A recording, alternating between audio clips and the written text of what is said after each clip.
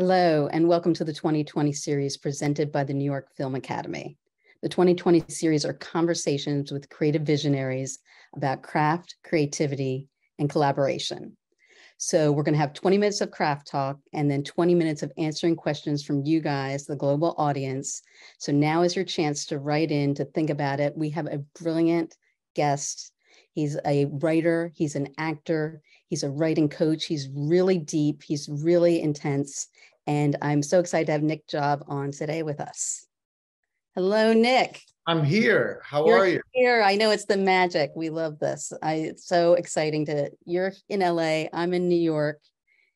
And I'm in Santa Monica, California. It's beautiful as it often is. So you are like part of the whole tribe of multi-hyphenated, really creative, really visionary people in the entertainment field. And coming from like looking at stories from an actor's point of view, a writer's point of view, and a coach's point of view, what makes a good story?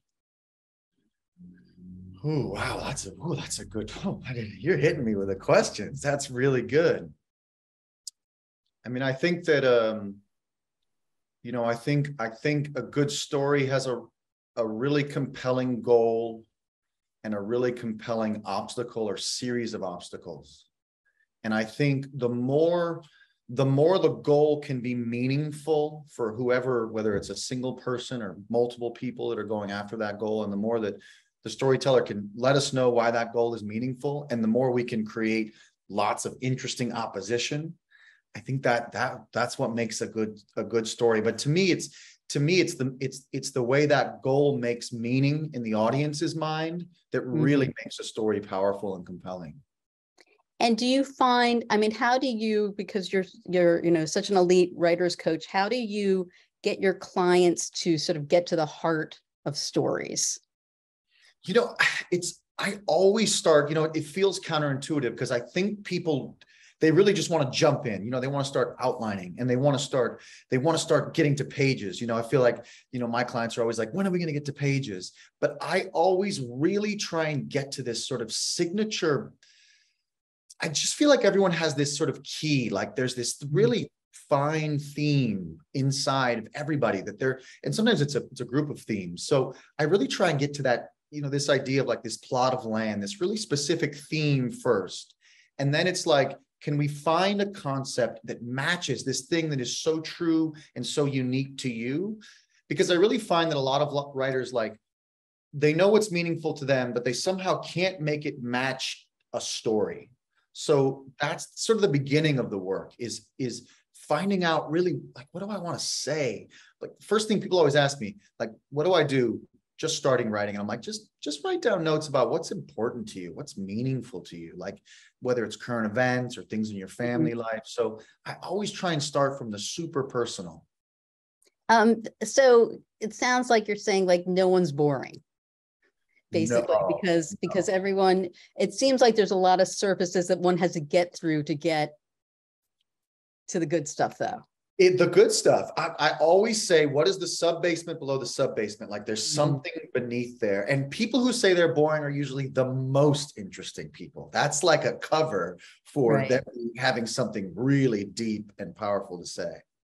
And can you tell, like, are you like in the first 10 pages, because obviously you read a lot of scripts, what's wrong with it or what's not there? Is that really show up in the first 10 pages? Yeah, I think that's a really good question. I do read a lot of scripts. I read for production companies and companies that give coverage. And,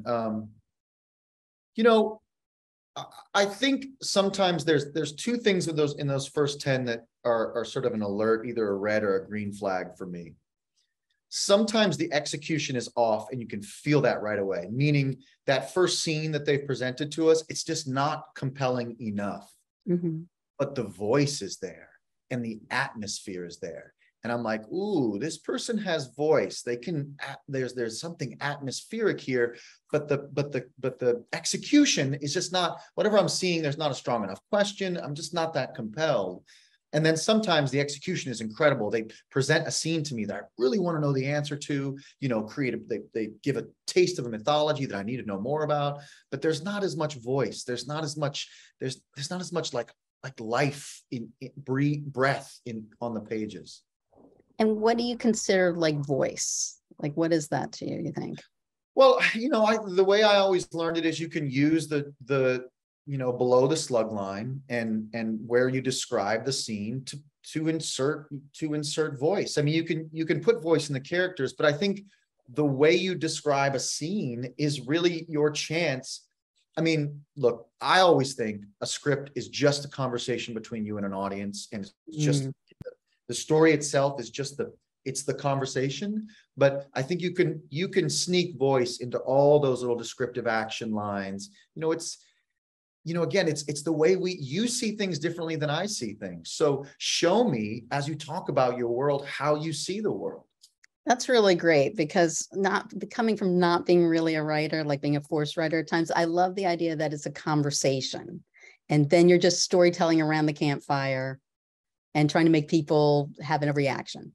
Yeah. I mean, I've just been saying more and more to my clients and everybody that I really think, because we're in this age, right, of all of these starring showrunners, people who create shows and star of them, Phoebe Waller-Bridge and, all these people, Donald Glover, and they really just have things they want to say to an audience, and they're thought leaders. They want to have a conversation about something. So they go, let me write a pilot that is that conversation. I think if you think of it that way, it's completely different than what's going to catch someone's eye, what's like gimmicky, what's a cool set piece. Like, first, like, what's the talk I want to have with my audience?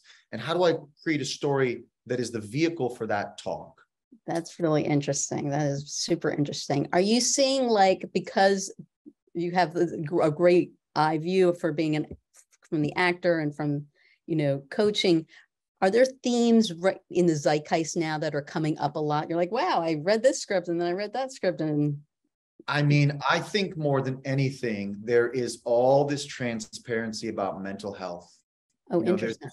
There's this real thing about people really wanting to say in a unfettered way how they're feeling, even if it feels yucky and scary and imperfect.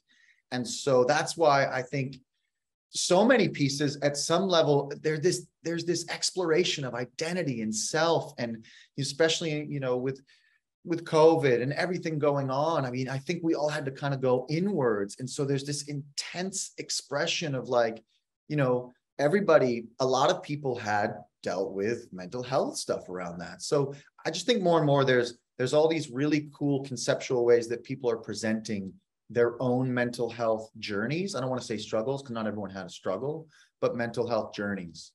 Are you seeing that come up in roles that you're coming up for, like scripts you're reading as an actor? Oh, that's an interesting question. I think that what I'm sort of feeling and auditioning for, like Hollywood, we're finding new frontiers of escapism, and for, I don't know why, but for whatever reason, I think, again, cowboys are in the zeitgeist. I don't know if it's because everybody decided they wanted to leave their metropolitan area and go live in the wilderness somewhere, but it feels like the frontier is in the zeitgeist again. The Old West, the New West, these explorations of, like, our primal side seem to be really in the zeitgeist. Yeah, it may be less Succession, but maybe that is primal because that's edible. But like, right? But Outer Range and stuff like that. That's Outer Range. Yeah, my favorite, my current favorite. Outer Range. That is really good.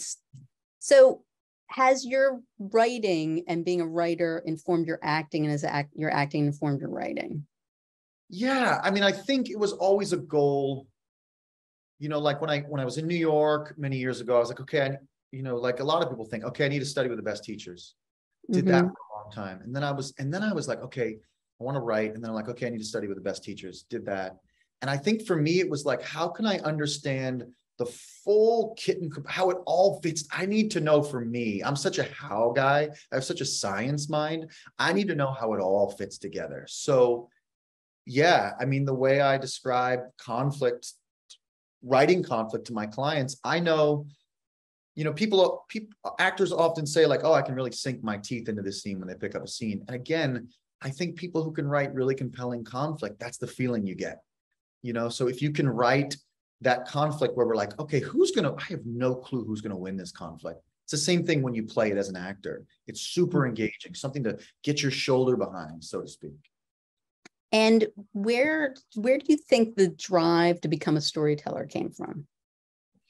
Oh, well, I was a latchkey kid in the 80s with an only child, so I had a lot of free time, and stories were, you know, how I just got by. I had to go deep into my imagination and create, you know, I used to, you know, God bless my mom, she'd let me draw the walls of my room when I was a kid, like when I was like 8 or 9, and I just had to just go really deep into my imaginative life to, you know, I didn't have brothers and sisters to fill up the time.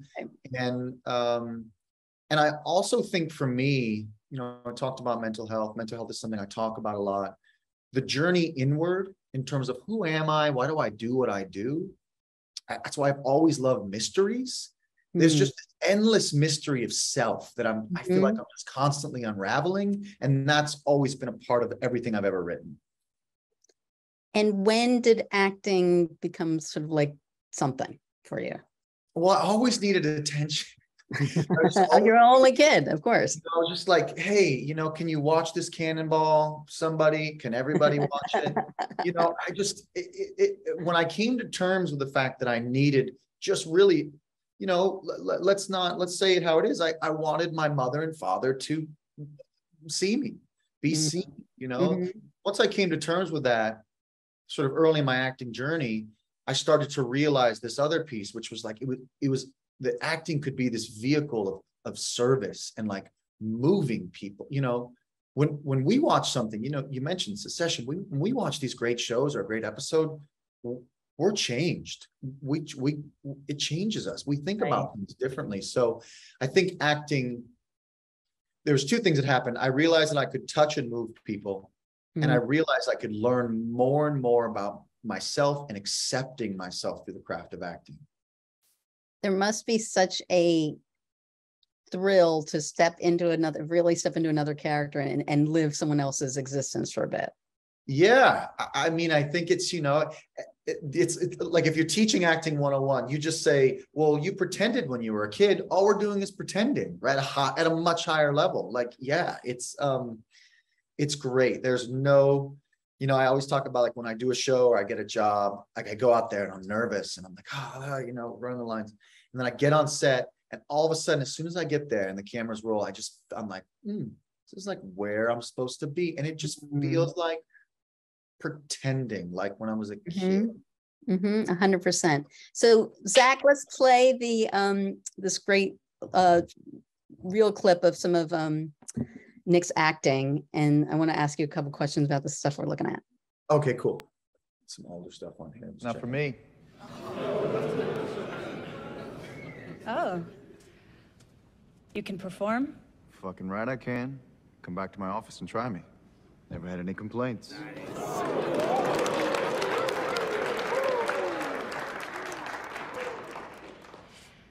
You know, they say a trained professional can always tell when someone's lying. That's an exaggeration. We don't always know. But right now I do. You're lying. What's wrong with that? My mother was nothing but a whore. You would talk about your own mother that way? The woman who gave you life? You ungrateful bastard! I ought to cut your balls off! Do it, you fucking junk dealer. I'll still be the better man. Honey. Claudia, we're about to eat. Come over here. It's 7:30, dinner time. It doesn't have to be. Would you please get off of the table? You can have me right now. Later, sweetie, like normal. Be a doll and set the table. Honey. This is Philip? Yeah, it's all in hand. I CC'd you. Well, what do you want me to do? Honey. I slammed his head against the stove until he stopped moving.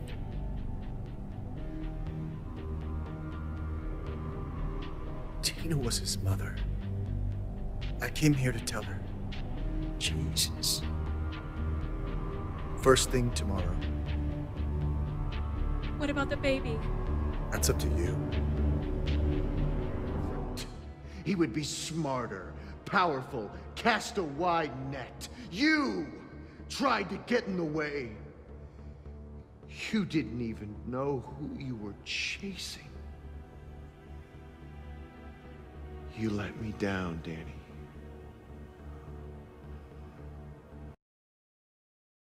All right, look at that. Yeah, there's some fun stuff. We got new stuff coming too. That's some good fun stuff though. But of those things that we saw, what still gives you a little bit of a thrill looking at? Well, the last one is a film that we made, the first short film I ever made.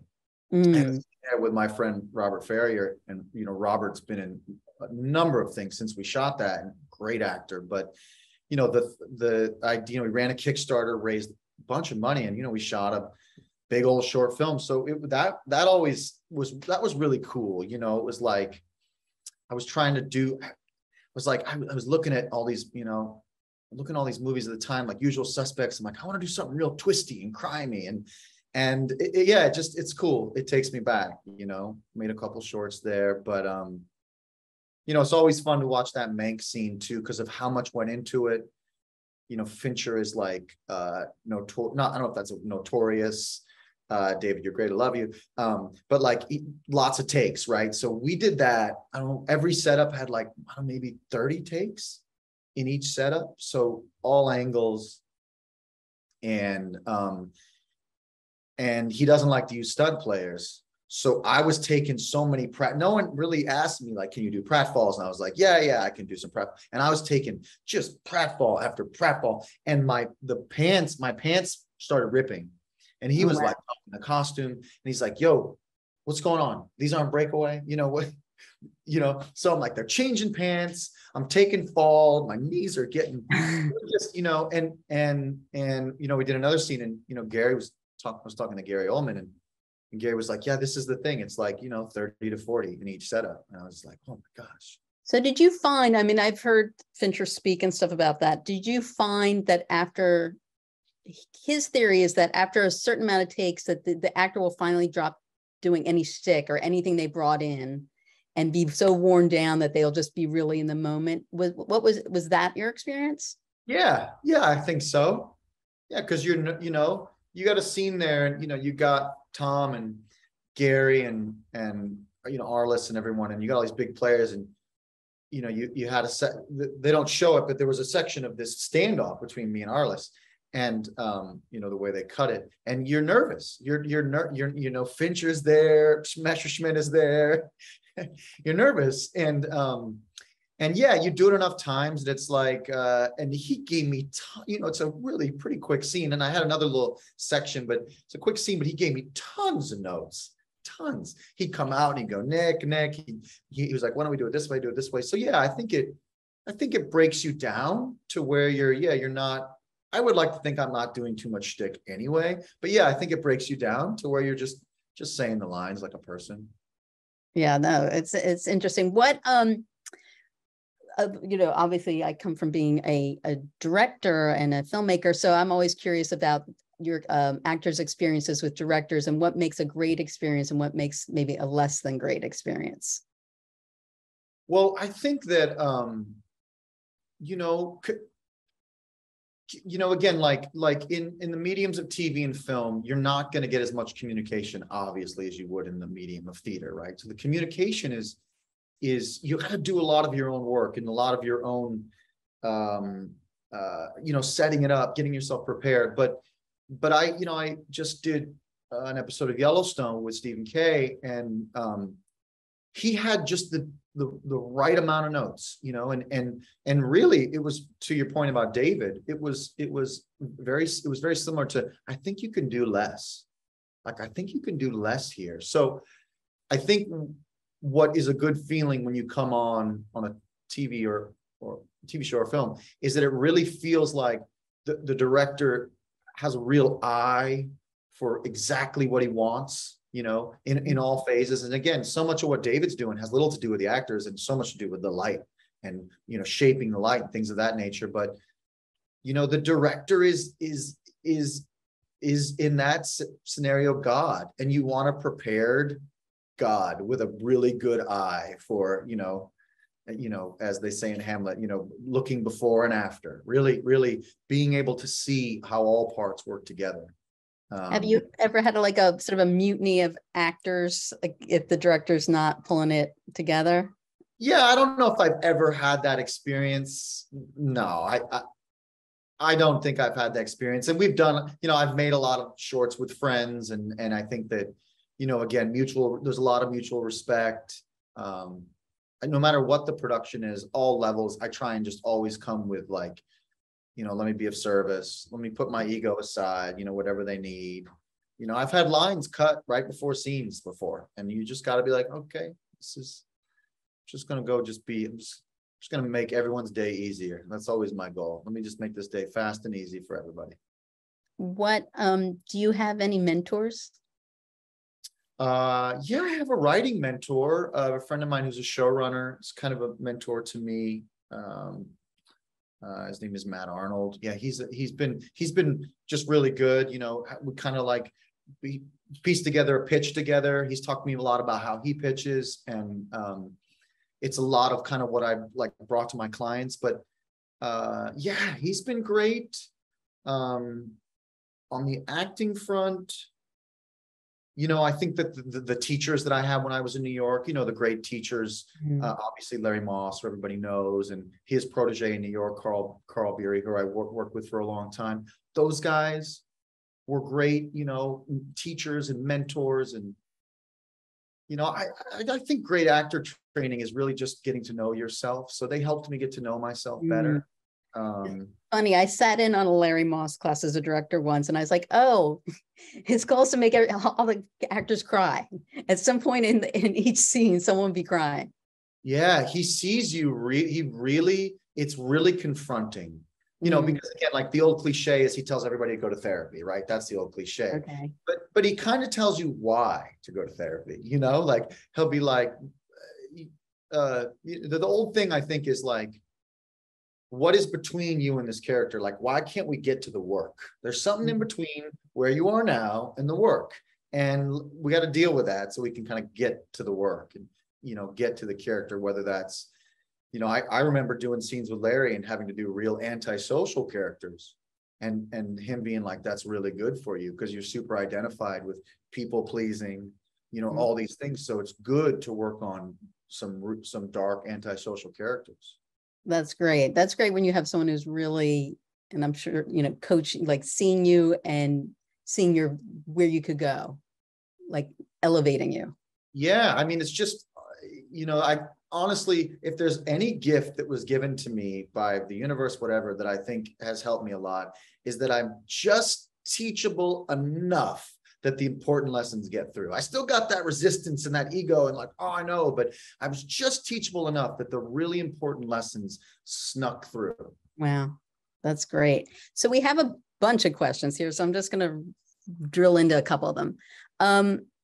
Fernando asks, when writing a script, what's more important, a great idea, the what, or the execution, the how?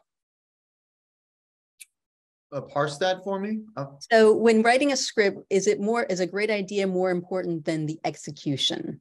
If it's a great idea, but it's written a crappy and misspelled. Yeah, thanks, Fernando, for that question. That's a great question. I've heard said before for up and coming writers, keep your plot moves simple and really focus on deepening character and really executing. So, I think there's a gradients to high degrees of difficulty. So I think especially, my mentor says to me, he goes, you never want anybody to read your first 2 or 3 or 4 scripts in this town. You want them to read your 13th script. So I think that, or your 14th script. I think that if you can keep your plot moves simple and you can really focus and plot moves that are engaging and meaningful and don't confuse people, and you can focus on character and depth and execution early, I think can be really good. And again, like I said, sometimes you read those scripts where the moves are not wow moves, but the atmosphere and the voice, and you can feel this writer has something to say. Like, to me, especially from all the people, you know, that I know on the representation side, like sometimes that's way more important. You know, sometimes you read something, I'll read something and I'm like, this script was messy and they didn't pay this off, they set this up, and I'm like, there's something here. Like, there's this person saying something, like they got a unique view of the world that I want to know more about. That's great. Very helpful. Okay, on the other hand, Elizabetta asks, I want to be an actress. How do I discover myself? How do I find out what type of acting is good for me? For example, drama, comedy. That's what she wants to know. What's the name again? Her name is Elizabetta. Elizabetta, thanks, Elizabetta, for your question. Man, what I don't know, what fuels you, what inspires you when you see it, you know, when you watch it, what, you know, there's scenes, like there's a couple scenes in I don't know what season, but there's a couple scenes in Ozark where I watch something Jason Bateman's doing, and I listen to the dialogue and I'm like, man, I want to do stuff like this, man. This is deep. It's about family and stakes and being a man and a family, and like, wow. So I would look for those themes, like when you're watching TV or going to the theater, like, ooh, that feels like me. Like, and honestly, it's a little bit of a tryout, you know, like, what is it that's really exciting you? What's really moving you? That to me is, you know, again, like, really go where it feels like you have. Again, no one is telling us to be actors. In fact, people are telling us not to be actors. So you gotta really, you know, again, every time I want out of this acting game, like, again, I'll see a scene on a show like Ozark or a smart show like, you know, Outer Range or whatever. And I'm like, oh, I want to play a scene like that. I haven't played it yet. So, you know, again, like that, you gotta want it real bad. So look for that stuff that gives you that feeling, oh, I want to do that. And maybe it is comedy, you know, maybe it's comedy, maybe it's voiceover or animation. Some people that really fires up. Do you find, like, do you put yourself out there as, I can do comedy, I can do drama? Is that something one as an actor needs to do, or does one have to, like, pigeonhole themselves? I've wanted to pigeonhole myself, but it still seems like the industry will help to pigeonhole you. Like, you know, I get called in a lot, quite frankly, for arrogant, can I say douchebags? I get called in for arrogant jerks a lot. I can do a lot of other things, but it's really, I could never have pegged myself as that, because I think of myself as not that, really kind, and, you know, magnanimous, all those things. So I didn't know, but then, you know, there's something I can do. I can play this sort of like status and power. And, you know, a friend of mine came to see me and we did a reading of Oleana, the Great Mammoth play. My friend saw it and he goes, you do condescending better than any actor I've ever seen. And I really took, I had to hear him say that to go, oh, I should listen to that. So I think it's a balance between our inner compass and also adjusting to some of the feedback we get. Doesn't mean we let other people be our guides, but we let what they say help shape our own inner guidance. Well, I mean, are you like, so now, are you like leaning into sort of that type of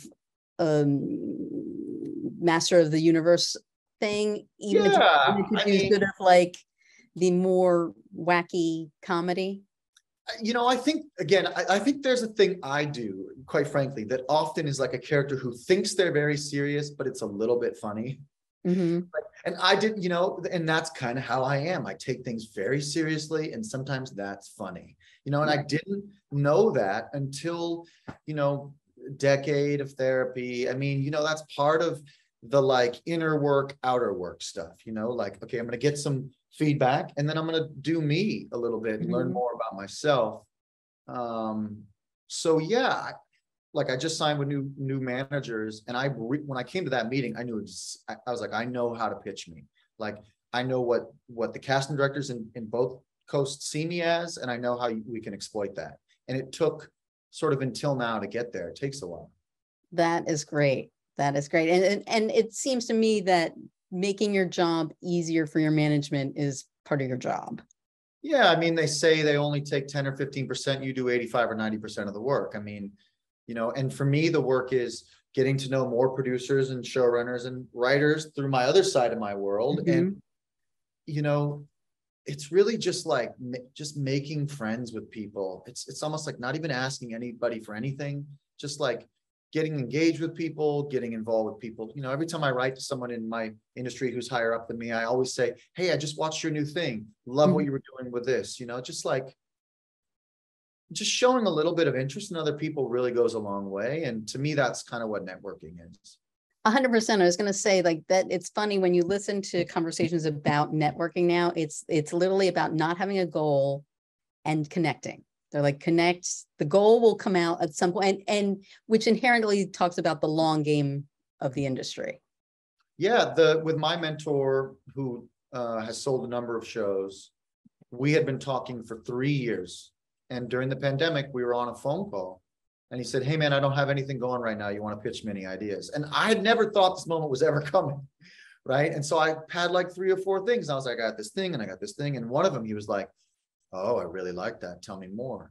And so that was the thing that we ended up breaking as a pitch. And hopefully we'll take it out at some point, but never thought that moment was going to come. And, also sort of have a thing where there may be an opportunity to get into one of his rooms at some point. But again, that was never like, I was never angling for that. It was just talking to him. We grew up we went to high school in the same town. We both liked similar high concept things. And so we had this, I'd be like, did you watch this? And he's like, yeah, did you watch this? And then one day he was like, you have anything you want to pitch me? It never would have worked if I would have been like, hey, when can I pitch you some stuff? It was organic. But my question is, though, then how does one, do the goal structure? Like, still have like the agenda of like, I'm going to go chop wood, carry water, and move my career forward. I mean, I think you try and, in a way that is somewhat altruistic, find people who are like-minded. Find people who like the things you like. I think that's the first thing. Yeah. They like what you like. And then let them know in conversation. These are my goals.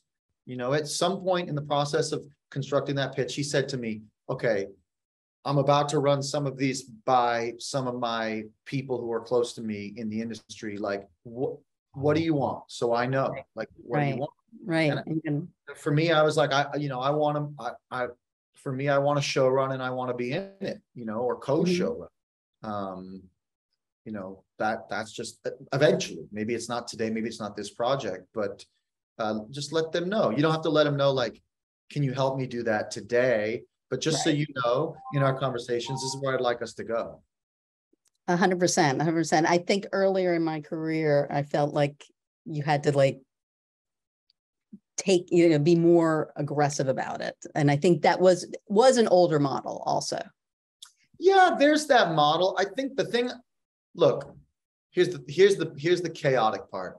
There's really no right way. There's a lot of different ways, 100%. And sometimes the aggressive route sometimes does let people know that you believe in yourself a lot and you're very self-possessed.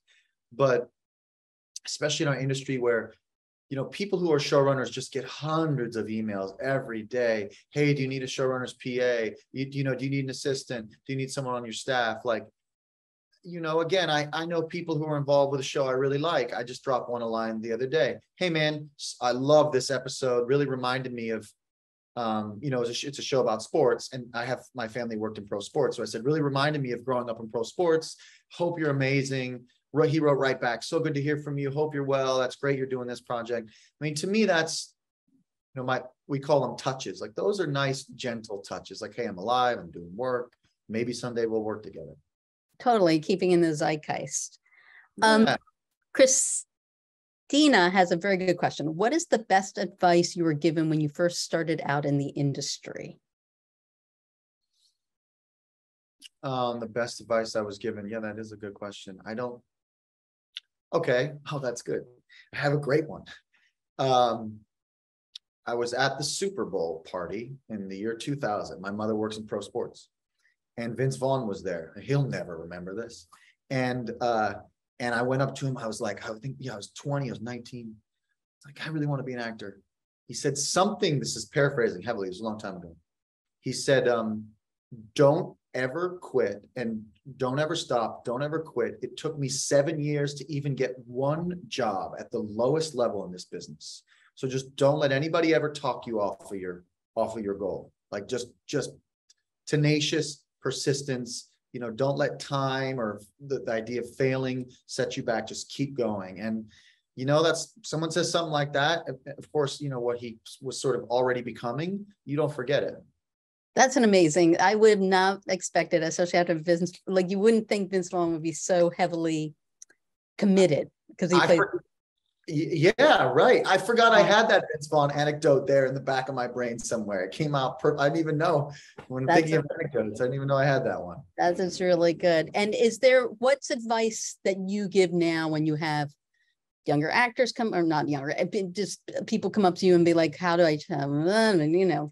Industry. I mean, to me, the journey to becoming a better actor is it's really just more and more and more self-acceptance. You know, Anthony Hopkins, they talk to him about like, how'd you get so good? And he says, you know, I don't know how long, I'm paraphrasing heavily, but he talks about his time being in AA, you know, sitting in folding chairs, you know, listening to other people and their lives. And people talk about getting great, you know, going to therapy, like, and I think that's why Larry suggests therapy. I just think the more you know and accept, you know, Carl used to always say, fall in love with your imperfections, you know, like the more you can just deeply accept yourself, your limitations, your gifts.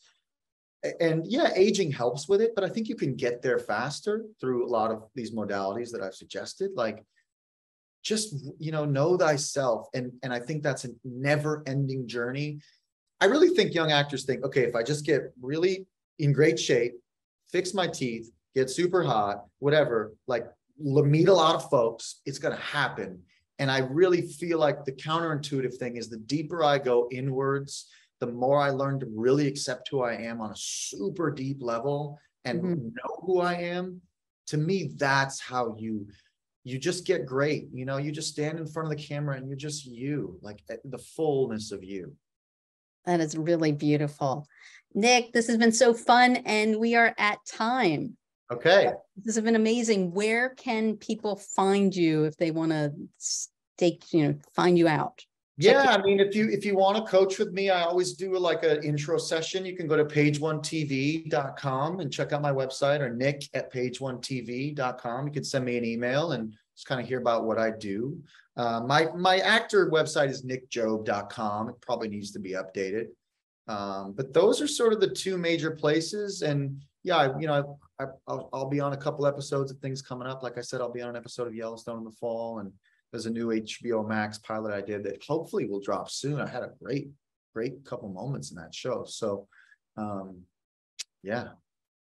Well, this was amazing. You are, thank you, Zach, putting up your info. You're amazing. And like, what a light. The industry is lucky to have you. Thanks, Liz. This was great. Thanks for having me. Okay, well, thank you. And thank you, New York Film Academy, for presenting the 2020 series. Everyone stay safe and stay cool.